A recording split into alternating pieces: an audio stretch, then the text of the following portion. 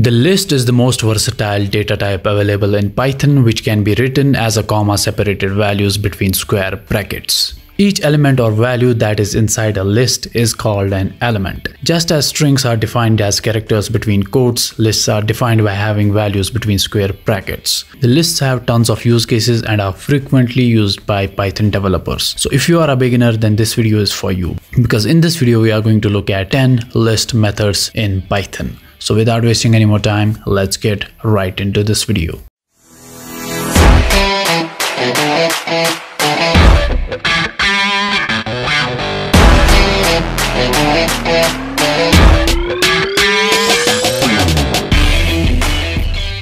Let's say we have this list and we want to add more elements to this list. There's a method in Python called insert that we can use on lists to add more elements to them.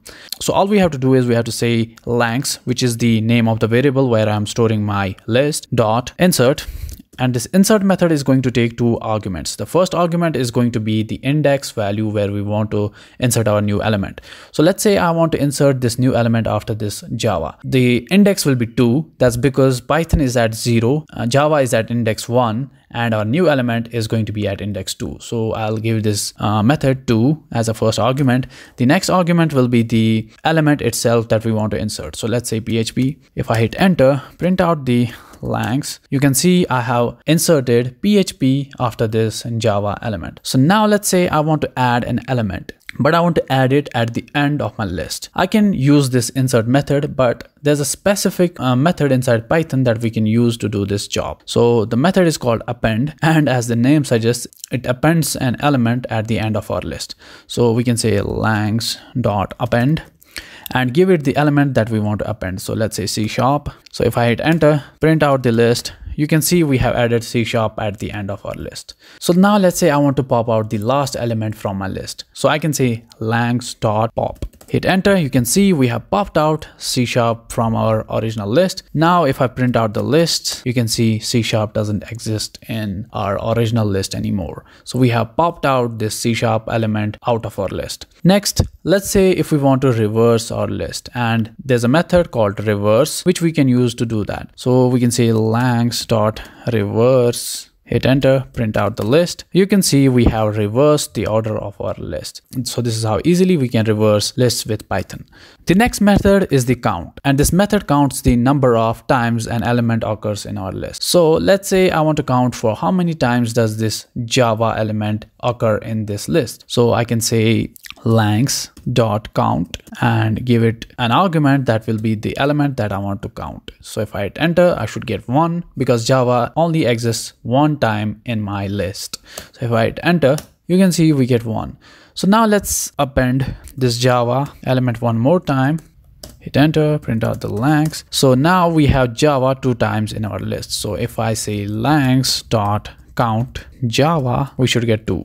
Hit enter, you can see we get 2. So now let's say I want to make a copy of my list, and there's a very easy way to do that. Let me show you how to do that. Let's define one more variable. Let's say length2 and set it equal to length. This is the list that we want to copy, dot copy.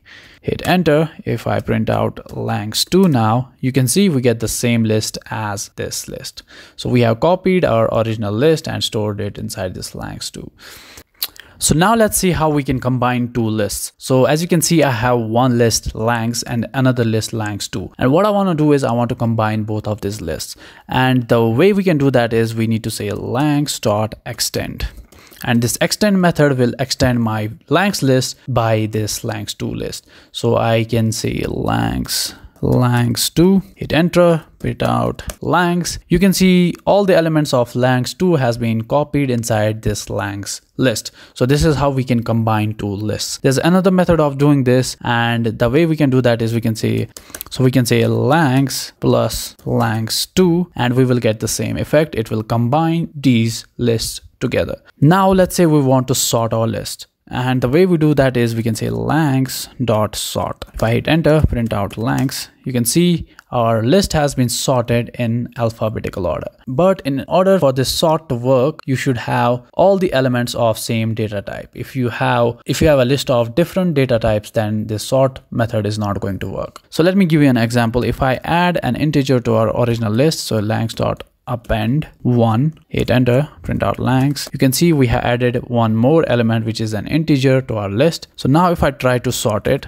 langs.sort, hit enter, you can see we get an error. Now let's see how we can remove an element. So we have our list. So now let's see how we can remove this integer 1 from our list. All we have to do is we have to say langs.remove, give it the element that we want to remove, and hit enter, print out our list. You can see that element 1 has been removed from our list. And the way this remove works is it finds the first instance of this element that we specify to it, and it removes that. If we have multiple instances, then it's only going to remove the first one. And finally, let's see how to delete all the elements from our list. So all we need to say is langs.clear, hit enter, print out our list. You can see all the elements are gone. So these were some methods that we can use on our list. There are a few more. I'll leave a link down in the description below. You can check them out. This is it for this video. I hope you learned something new from this video. Give this video a thumbs up. If you have any questions, you can comment down below. Like, share, subscribe. I'll see you in the next one.